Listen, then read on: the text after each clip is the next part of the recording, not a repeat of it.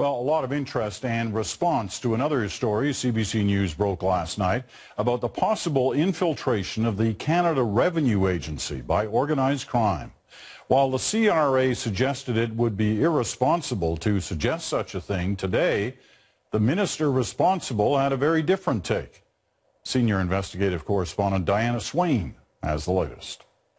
Things weren't looking good for Nicolo Rizzuto in 2007.